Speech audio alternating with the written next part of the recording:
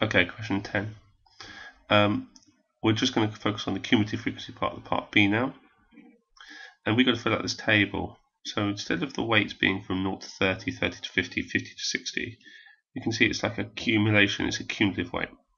So none of them weighed 0 to 30, 14 weighed in this section here. So that means 14 weighed between nothing and 50. Now when we add the next group on, we're adding on a 16, so that's between 50 and 60, but we want all of the weights up to 60, so it's an extra 16 on. So that gives us a total of the 14 and the 16 together, which is 30.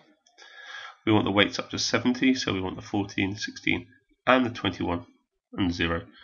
So that gives us a total of, actually on the 21 gives us 51. And then all of the weights all together means that we want the 0, the 14, the 16, the 21, and the 9 adding up all the way up. So we need to add the 9 onto our total. Gives us that. So 0, 14, 30, 51, 60. So let's change the page. And we're asked now to plot this. It says on the grid, draw cumulative frequency for your table. So our table looks something like this.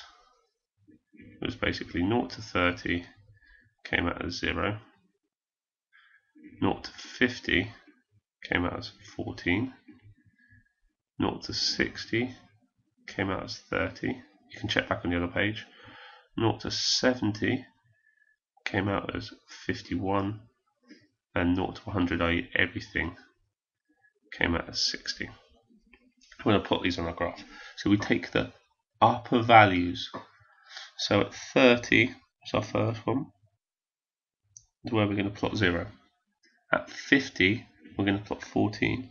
So at 50, we've got 10, 11, 12, 13, 14. At 60, we're going to plot 30.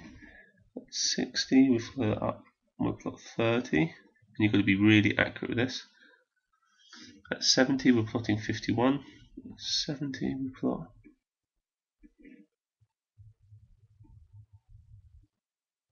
51. And at 100, we plot 60. So all the way up here.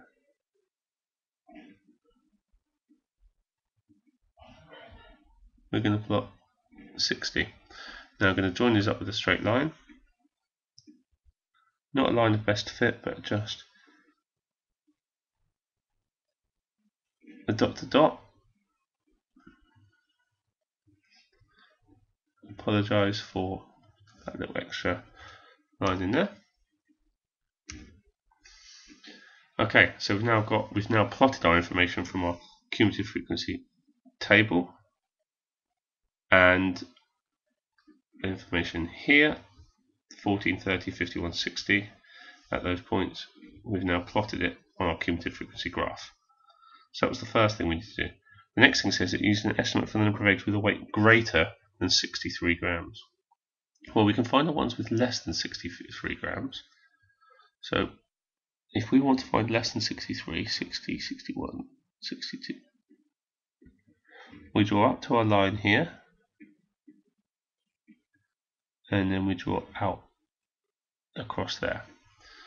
So there are 31, 2, 3, 4, 5, 6. That's an answer there of 36.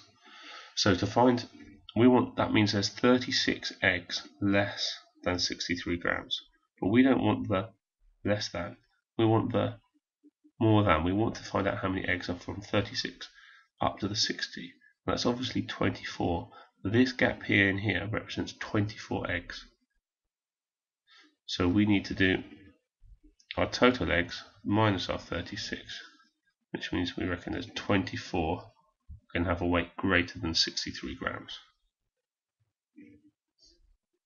Go back and check you understood, 1, how I've plotted the graph, but 2, how I've also used the graph to get some numbers out.